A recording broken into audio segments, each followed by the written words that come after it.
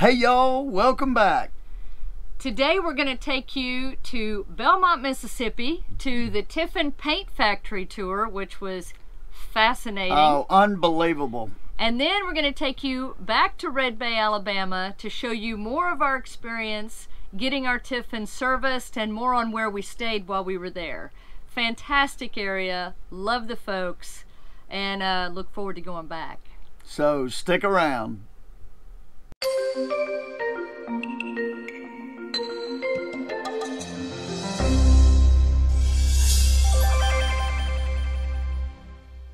All right, so today we're on our way to the Tiffin Paint Factory. Yeah. To take a tour. In Belmont? Belmont, Mississippi, which is right next door to Red Bay, Alabama. Yeah, literally 3 or 4 miles. We go from one state to another. Yeah. And so we stopped for lunch at the Old Country store here in town, and It was really good. Yeah, good little hamburgers, very affordable, nice, friendly service. So, absolutely. So let's go find the paint tour. Sounds good.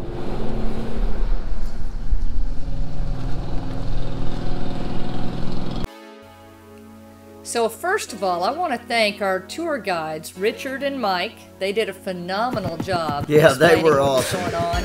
And as you can see here, I was trying to take notes on my phone as we went through. Yeah. To try to remember a few key things. Well, here's the coach before it goes in to be painted, obviously. It just came over from the factory, just like this.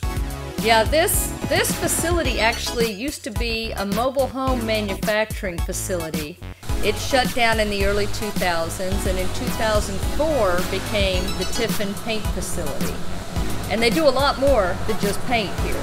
Yeah, right away they took us into an area where they do flooring, and it's the tile floors. So all of the motorhomes that have the tile floors in them, the hard floors, the floors are done here and then taken over to the main factory.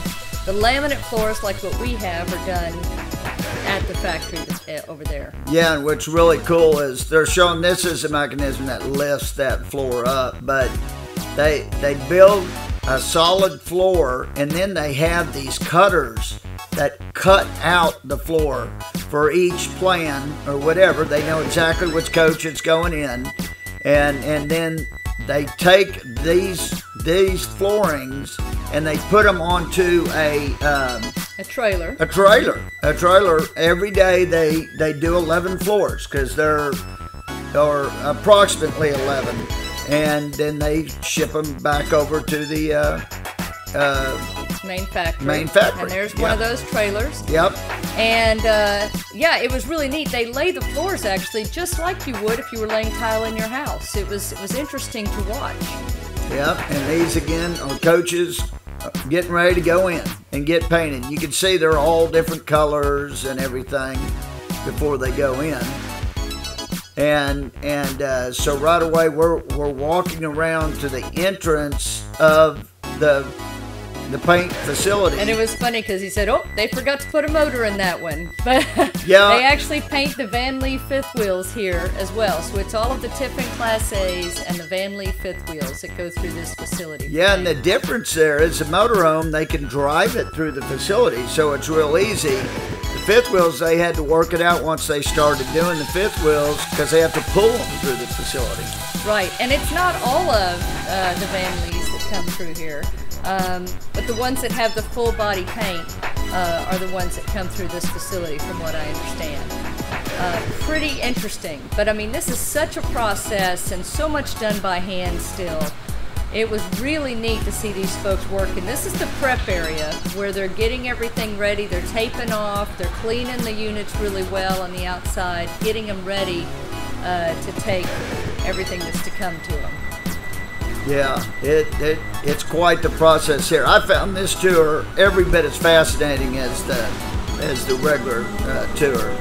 No doubt about it. And you know, I think this is one that a lot of people overlook. But when you're in the area, you need to come over to Belmont and take this tour. It really was very interesting. You're seeing some of the paint booths. They actually have 18 paint booths that they actually use. And then they also have an additional training booth where they train the folks to use the equipment. they start off with one base paint. They spray it the base color to begin with. And what you're seeing here is they already have the base color on the units, and they put, it looks like they're putting a decal on there, but no, they have no decals. This is actually... It's like a masking template. Yes. And this is how they get the designs. So as they go through, you know, they're going to do the different layers of paint depending on what the design is going to be based on these templates, and then just peel these templates off as they go. Yeah, and what was kind of fascinating, it's all ladies that do this, they say, because the ladies are the ones that seem to be just so meticulous. And attention to detail. Attention to detail, I guess.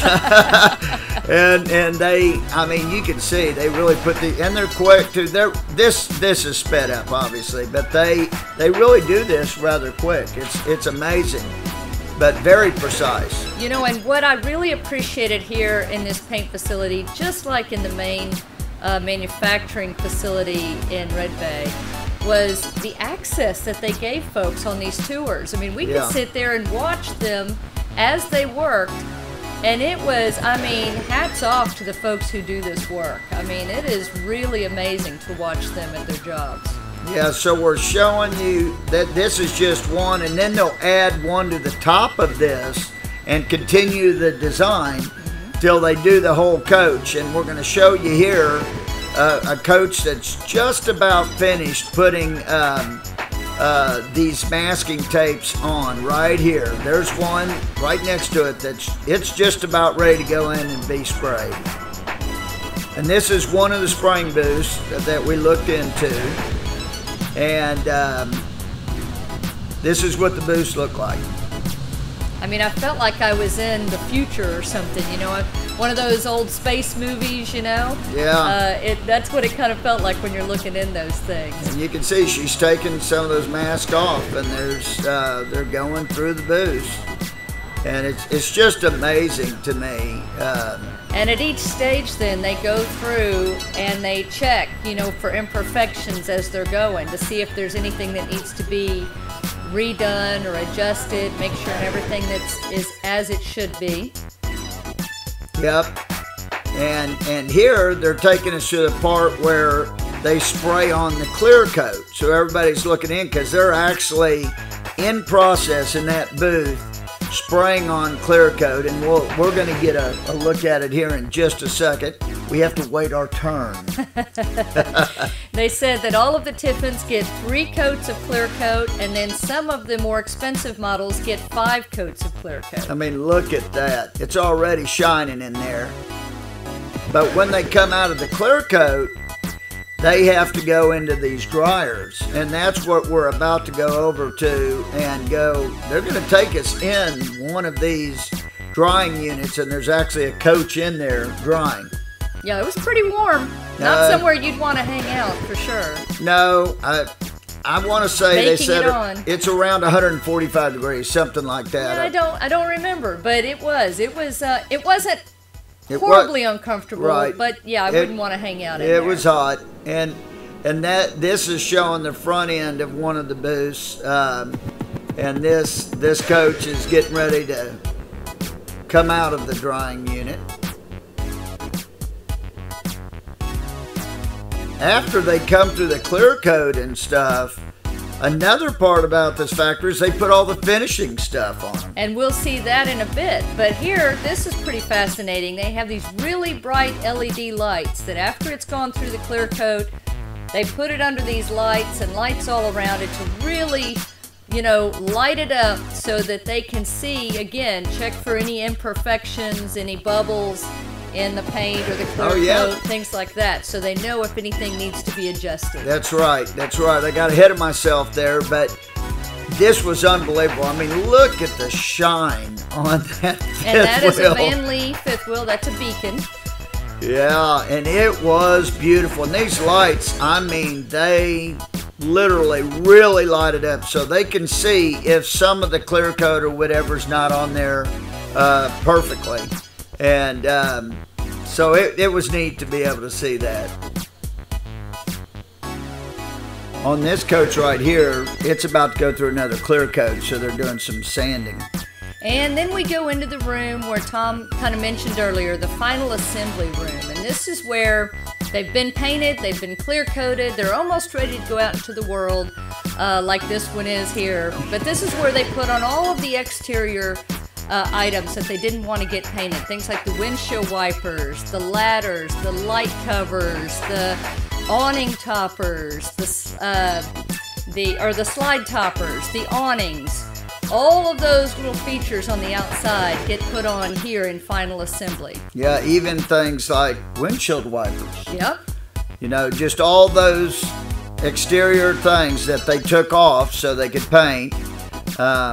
All those get put back on, and of course, awnings and stuff that weren't on there before they put on. And you know what's amazing is I never even thought about how many little parts and pieces there were that would fall into this category, but there's quite a bit.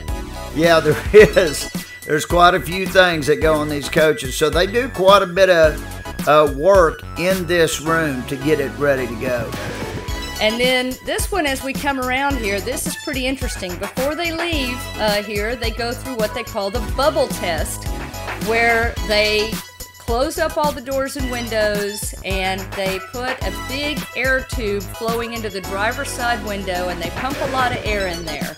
They spray down the outside with baby shampoo and water, and they look for bubbles that would indicate places that air is escaping. Yeah, I've never seen that at any other manufacturing tour we've ever taken. It was pretty fascinating. Absolutely.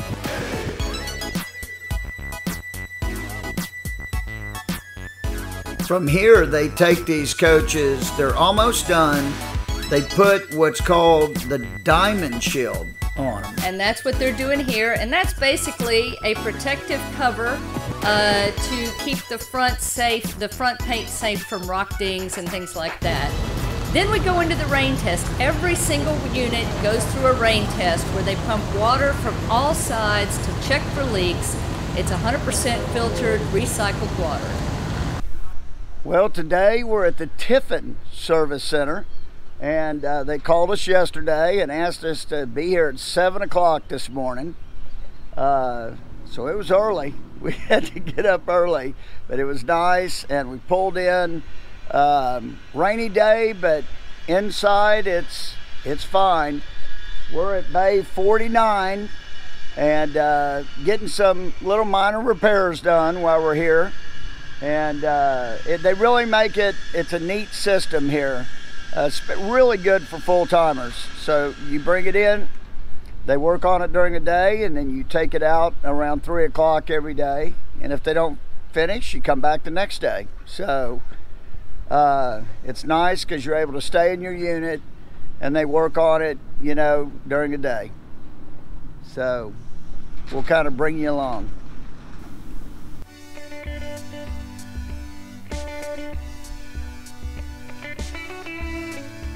Here we are.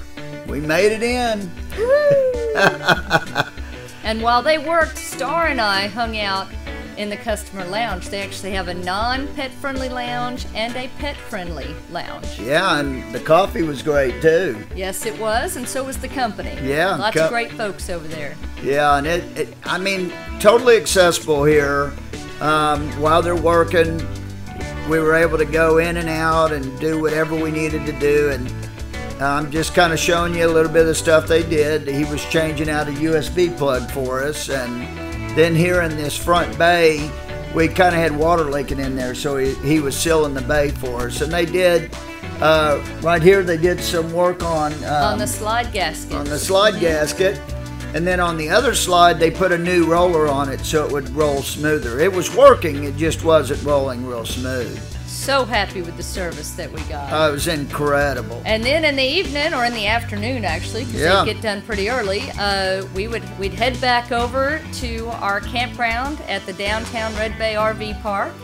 Now as we come out, now this is obviously sped up. We didn't just fly through the lot here, but to the left, I wish we'd shown it, but we didn't think to, that's where the Tiffin campground is, so the folks that are still under warranty. Yep, and they stay for free. The first year, Yep. And then we were just not, I don't think we were even 2 miles away. We're going to take you and show you exactly where we are on this little sped up trip. in downtown Red Bay, and actually it was pretty great being over there because the folks were really nice that run it for them, or that run the place, and there was a grassy area for Star. Yep, and not just a grassy area, we had a dog park. Yeah, there was a backyard there that was fenced from a house, and they let us use the backyard for the pups, which was great. And we were a block off of downtown Main Street, Red Bay. So in the evenings, we could stroll down Main Street and stretch our legs. It was fantastic. It was really nice. We stayed there 2 weeks exactly, and they had weekly rates. Yes, they do, and they have monthly rates. Right, and while we were there, the weekly rates were only $140 a week, so very affordable. Full hookups. Yeah, here we are pulling in. And we were parked, as you can see, on concrete, which was nice. Yeah, not all of the parks in Red Bay are on concrete. This is one of the few that actually is. So that was very nice. And the hookups were great. Today, we're in mechanical. Had a check engine light, and when we were at Bay Diesel, they said to bring it here to Tiffin. We're here. Perfect opportunity to get this looked at. Maybe nothing, but you know what? We're here. Why not? So here we are. Door number 42.